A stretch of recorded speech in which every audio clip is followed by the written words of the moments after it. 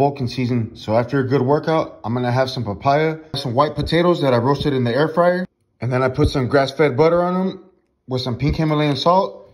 And I'm going to use some ketchup that's made of tomatoes, apples, carrots, and squash with no sugar added. I like mixing that ketchup with the Crystal Louisiana hot sauce. Then I'm going to have some Kodiak protein pancakes. And to cover the pancakes, I'm gonna be using some organic maple syrup and some pasture-raised eggs. And look at the yolk inside of these pasture-raised eggs. A